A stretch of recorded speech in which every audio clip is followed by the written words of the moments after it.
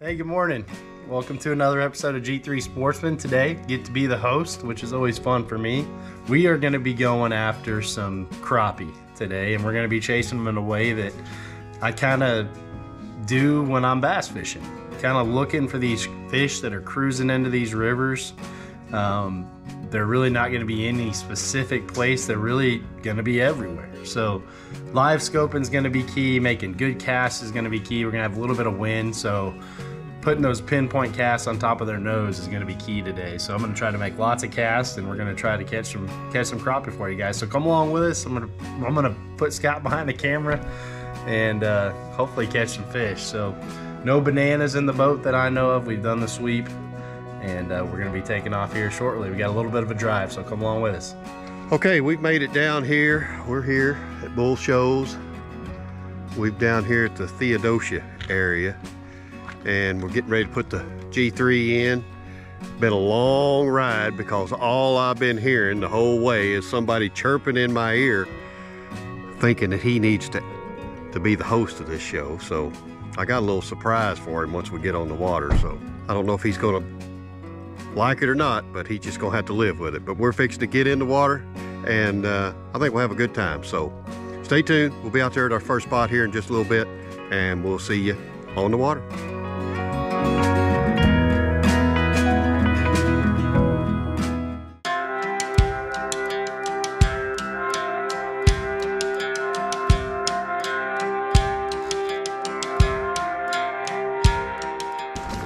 Well, you can see right here, we got fish down here on the bottom, right here, and Westin got the trolling motor in, so we'll just see how this goes. This is one of these deals. He found the fish, so let's see if it works. A couple behind me. I'm falling just short of them. Yeah, they're coming to me though. Usually won't come like that. Coming right to me. Okay. There we go. Just like the other day, just pods of them they'll eat when you get 3 or 4 like that. First fish of the day. There you go. Icebreaker. Not a real big one, but a good keeper cropper. Yep. Keeper cropper. Keeper cropper. Cropper keep. First one on the party minnow too. Yeah, if you stay on when you can, like I catch them out of them groups, and I get off, you stay on the group, they'll usually get 2 out of them. First crappie, guys. These fish in these groups out here, you kind of got to find the ones that eat. They're not all going to eat, but the ones that are in the pods of 3 or 4 in the middle of the water column, it's almost like you can call your shot. There we go. First pile. Fish number 1. Okay, now I'm the left side. Don't be trying to pull fish over to your side today.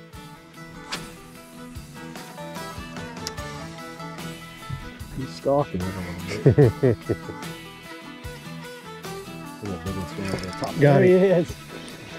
Man, he stalked that thing, didn't he? I walked the bottom. He thought he was sneaky. I walked the bottom on that one now. Okay, nothing wrong with that. You keeping some? Yeah.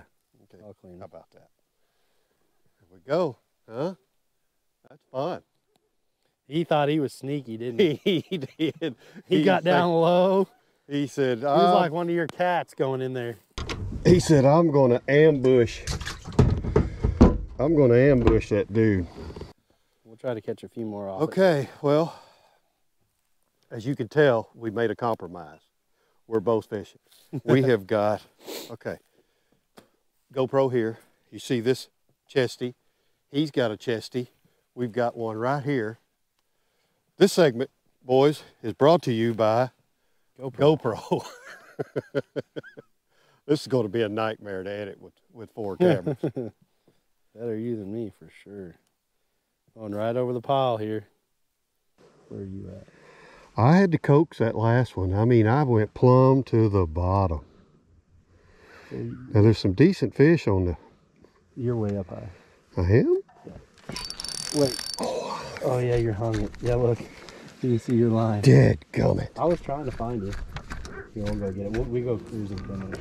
You get it? Oh, he's on. He's on. I thought I had a bite. He's on a big one too. I thought I had a bite. How about that? Huh? Look how pretty. Look at that. How many times does that happen? And It got does it. happen, Yeah, how about but that? not often.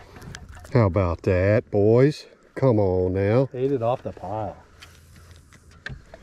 I thought I had a bite, and then it hung the brush pile. How about that now? Good looking crappie. Huh? Heck yeah. Nice. All right, briefly, let me tell you what's going on. We're up here off the river. I guess this is the river. Yeah, the little North Fork, I Yeah, believe. Little North Fork, and off of Bull Shoals, and these fish are just working their way in here to, to their spawning grounds. And we're throwing these little 6-cent party minnows right here. This is what we're doing. And Wes has found these fish the other day, and so they're in little groups, and they're just coming through here. They're feeding and just kind of slowly working their way back to their spawning grounds. And we're just spotting and stalking is basically what we're doing. And so far it's working pretty good. We ain't been out here 5 or 10 minutes. We've already loaded 3 or 4. So see if we can get out there and catch a few more.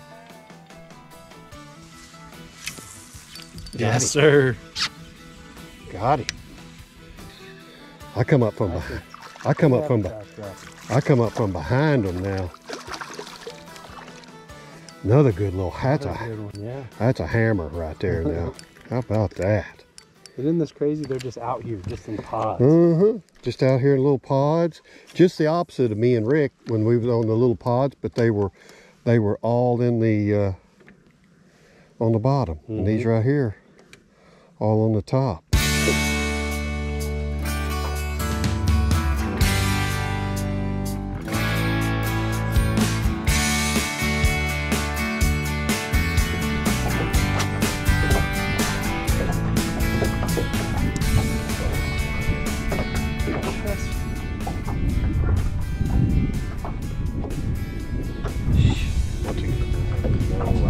I mean, you got to be right in the cone.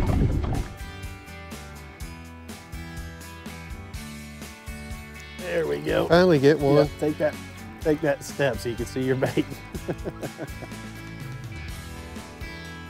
Black nose. Look at that. Black nose crappie. Good deal. They usually have it under their chin too. Why not? Or is that unique? Look at it, right in the top. Couldn't be more centered up. He didn't miss it. Really? Party minnow. We've got what, 5, 6? Been out here just a little while. All right, guys, little black nose crappie. Always a cool little bonus. We're live scoping, and anybody that's ever live scoping anybody knows it is frustrating. Scott's kind of getting a little frustrated because I can't keep his bait in the cone. It's hard, you know, you're either on the fish or you're on his cast. I keep telling him he just needs to make better casts.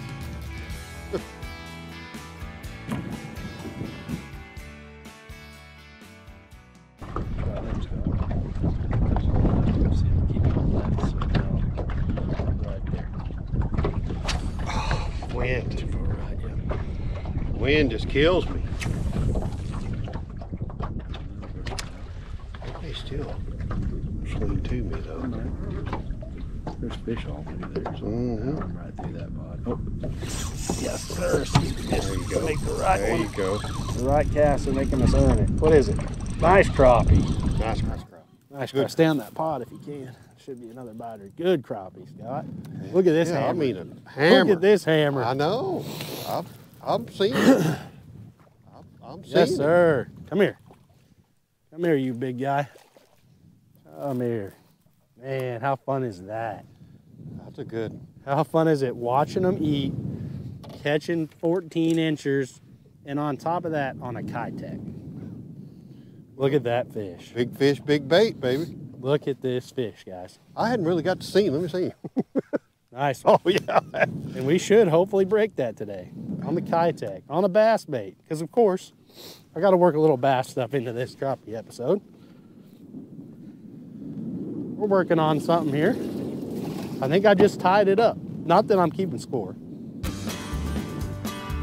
We got GoPros going off. That was me. That was me No, stopping. but I've got There's another one. Good. I hope get it up here and catch me some fish.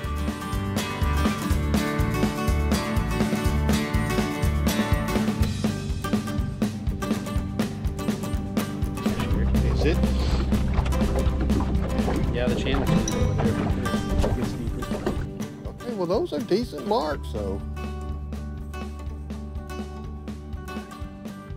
Crappie, crappie, crappie. Yeah, there you go. I mean, a good fish anyway. Here we were giving up on it. Yeah, I ain't ready to give up my windbreak fish quite yet. I mean, just fish number 7 in about an hour and 15. We're not spoiled or nothing.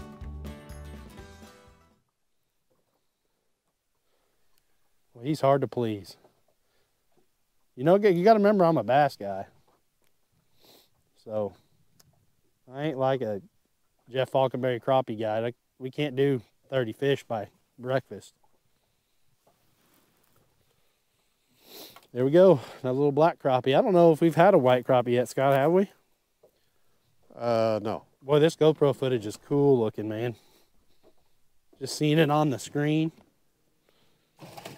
And you're always on this side of the GoPro. Yeah. It's a pod there, man. You make it? I'm assuming. Oh, it burned out of there.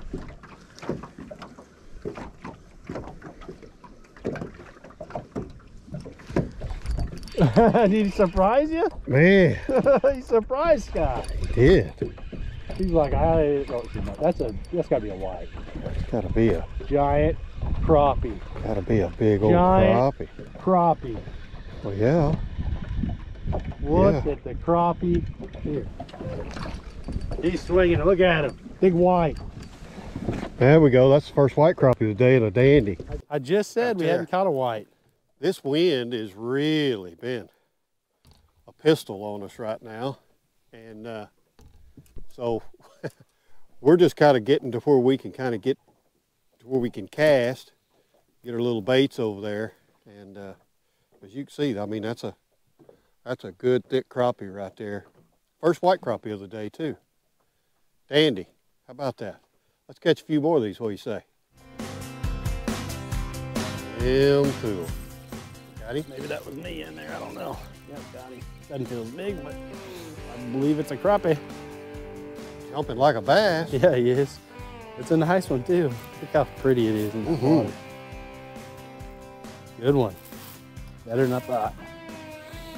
Oh, look at him. Yeah, look at him just inhaling that high tag. Look at that. That is no problem for that fish. Yeah. Bigger crappie as these are. Another black crappie.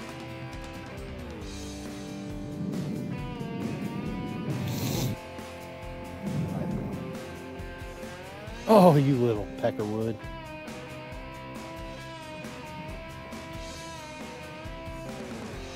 Right there, you see it? That fish will bite. See, you just need your little trolling motor guy up here. Yeah.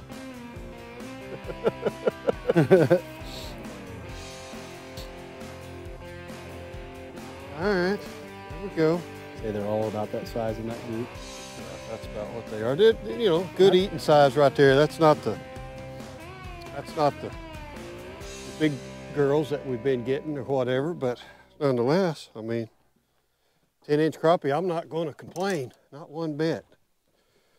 Our rod today, I chose the 6.6 one-piece ACC. It's been perfect for me. This has got the cork handle, and it's really worked out really good for me. I mean, I've just been using an 1/8 ounce head with the little 2.8. I almost forgot what's it called. What's it called again? Party minnow. Party minnow right here. 6 cents. 6 cents, and then the 6 cents head, this little Pico. It's got a little underspin on it. That's what I've been using. So that has been my rig today. These fish right here have just been a ball to catch on them. And this is my setup right here. Got my Gorilla Grip gloves here. Thank you guys at Gorilla Grip. I'll tell you what, handling all these fish right here, that right there is a blessing to have them. So I'm losing my Kitech, so they're getting.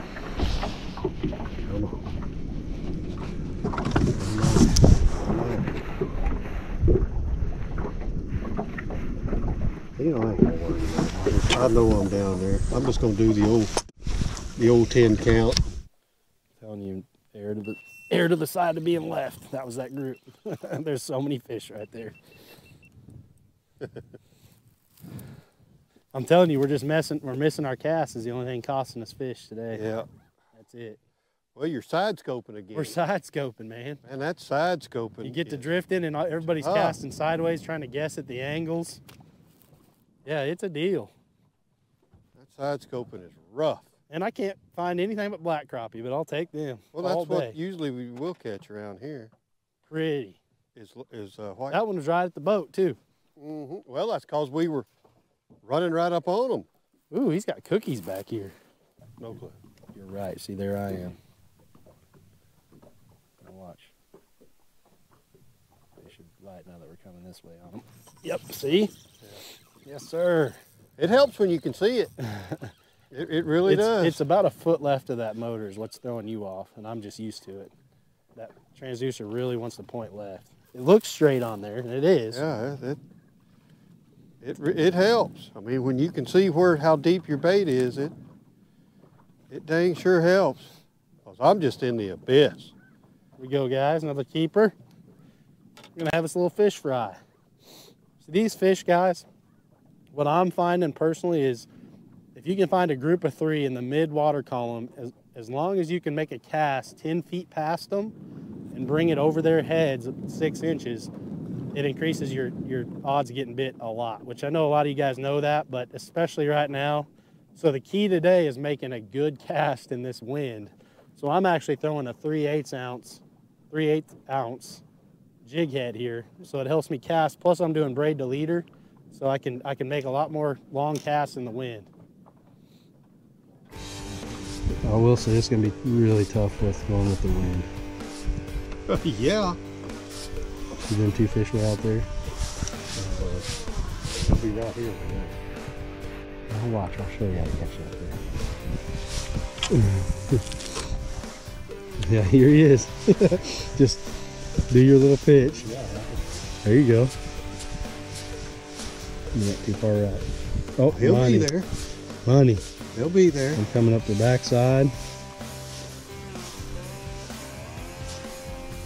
Oh, can't do it. Would you turn the boat around and let's find it? I love it. I love it. You guys hear Scott? This is what I deal with. This is what I deal with out here. I gave up on it. That was so funny. I know he's seeing. Trying to get him on Scott there. This is what I'm dealing with out here, folks. These fish were just coming right at us, Got my line with him. I hope he tips well. Look at that lateral line. Yeah. Isn't that crazy? Sometimes you can just really see it. That's funny. Let's see if I can head him off its pass. Here I come over his backside. As you're coming down, who's he want? Who's he gonna hit? Nobody. Nobody. Except Scott. Nobody but me. Good one too? Yeah, it feels like nice one. Feels really like a nice really crappie. good one. And you can swing him. Pow! Look at that fish. Look at that fish. I mean now. On the Pico's head. Tell them the technique we're doing now. Oh, I don't know how to explain it. We're drift fishing. We're drifting with the current now. And when one comes in, like this one, yep. You see him down there, comes into view, we just throw to head him off. Yep. Because Wes was already chasing that fish, and so I threw short, and I caught him right here at the boat. Another good white crappie too. Those whites in here are good. That's the second white crappie I've caught. I'm telling you, the other day those whites were showing out in size. I tell you, we're adapting to our surroundings right now. Is what we're doing. That wind is blowing so hard this way, so now we're just drifting with it. We're doing it for them. And that's right. We're actually doing it for you guys. Is what we're doing it. Another good fish. That's the second white crappie I've had. Yep. This is advanced scoping for sure. There you are, sir. Get them. Mm-hmm. Oh yeah. Oh yeah. Oh yeah. Oh yeah, he turned around and got it. He come back. Did you see that? Just come back and got it. Good crappie. Good crappie too. Black nose crappie. Black nose, I don't have my chesty on, so I got yours. Black nose crappies. Being selfish here, trying to double up. What's the only thing we hadn't done today? Which is surprising with these groups. Yeah, another black nose. The black nose crappie there. Boy, he turned around and said, "Come here." He did, didn't he? He just come running at it. He didn't give the others a chance. We have caught these fish 3 different ways. We've been going into the wind, like you would traditionally do. We would throw beyond them and then bring them to, so then they come across their backs, right in the front, and then they come up and hit it. Then we've done what we've been laughing at today, side scoping. I would not recommend side scoping. What I mean by that is, here's the wind blowing this way, but we're fishing this way. So everything's out to the side, and that is tough. Then we've been drifting with the wind. We have to throw short of the fish. So when the fish are coming this way, our bait's coming down, and boom, we're catching them. So 3 different ways we're doing this, but it seems to be working. And we didn't plan it this way. That's just what it is. We're not that smart. This is just what we've done. And it seems to work. So I'm tickled with it. Oh. Look at him.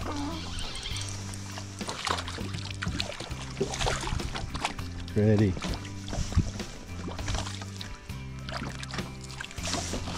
Oh, you got your chesty.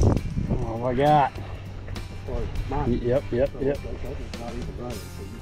Off the pile. Another black crappie off this pile.